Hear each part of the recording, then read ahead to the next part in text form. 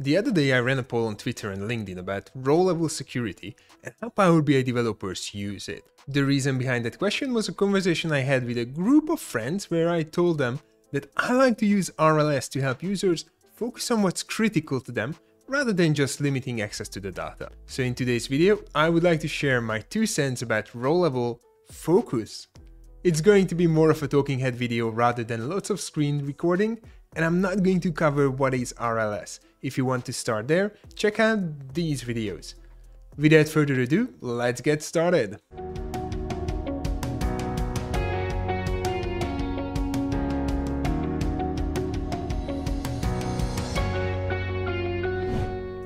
Welcome to BI-Lingual Analytics. My name is Roland and I'm here to help you master Power BI. If this is your first time around here, then make sure to hit the subscribe button to stay up to date with the latest and greatest Power BI tutorials. Hitting the like button wouldn't hurt either. I reckon in most companies nowadays, certain datasets are available to all users. Of course, I'm not talking about wage information or departmental expenditures, but let's say sales details or operational data. Raw data is available for those who are interested and willing to log into tools like SAP Business Objects or open predefined daily sales report.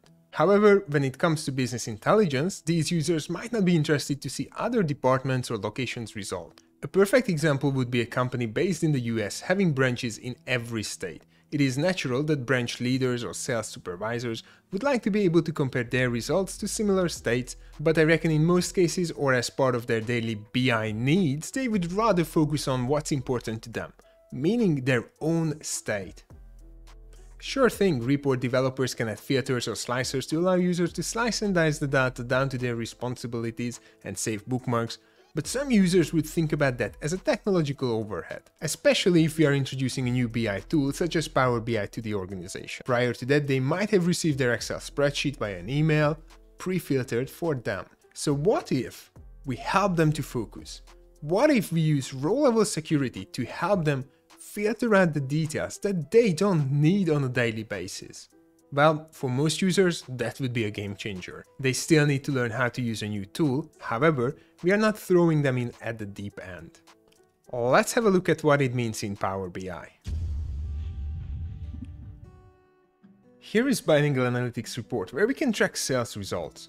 In my company, sales data is not a secret, and I would encourage everyone to use that. But I also want my colleagues not to lose sight of what is critical to them and provide tools to help them understand what's happening within their department. So I would apply a department level RLS to help with that. It allows them to immediately see their results and only focus on how to achieve their targets and how to lead their teams to grow faster. It doesn't mean that I cannot create a dedicated report for comparison between the departments. Let's say one where we can see how automotive performs against electronics. But the main objective for a sales tracker, at least within our company, would be to focus on departmental results. Also, that comparison report might only be available for managers as they are the ones who need to report their results to senior management. I hope it makes sense. The other reason why to implement RLS even if the data would be free to use for all is user acceptance or user training. I'm not even sure which one is the better phrase for this. Let me try to explain with 2 different scenarios. First, we are always going to have users who simply refuse to learn a new tool, use a new report. It is what it is. For those users, we might help with the transition from previous reporting tools to Power BI by introducing RLS. Please note that I'm not saying that this is a best practice. I would strongly encourage to help those users, try to book one-on-one training sessions with them and give them more time to get better with the tool. But the reality is there will always be a handful of people who are just simply reluctant to change.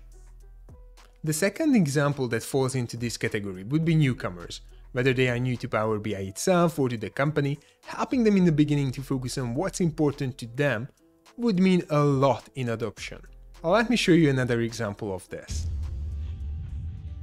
Here you can see a standard sales report for the automotive department. As discussed previously, users who are part of this division would see all these details, but product group would be limited to automotive products. But what happens when someone new joins the team with zero experience and prior knowledge about the department? Well, scanning through all the customers would be a bit much. They would have a difficult time adjusting to the new role. So what if we create a temporary RLS rule just for them? Something like this. A pre-filtered report like this would allow them to understand their customers first and then expand the view to the whole department. Once again, it will take a little time for them to ease into the new role, and business intelligence should not hinder that process. I know it might be a bit different thinking, as RLS itself covers security features, but try to think about it as a UI/UX feature as well. It does a great job securing your data, but it can also mean better usage and therefore better data utilization within the company. My friends immediately started talking about options to utilize this thinking. But the main question is, what do you think? How many times do you implement RLS for security reasons? And how many times to help users focus on what's critical for their daily job? Let me and others know in the comment section below. I'm also keen to hear other examples that you have previously come across. Thanks for tuning in today. I hope that you learned something new and interesting from today's video, and you will be able to implement this for your reports. Don't forget to hit the like and subscribe buttons before you leave or before you watch one from the above videos. Until the next one, see ya!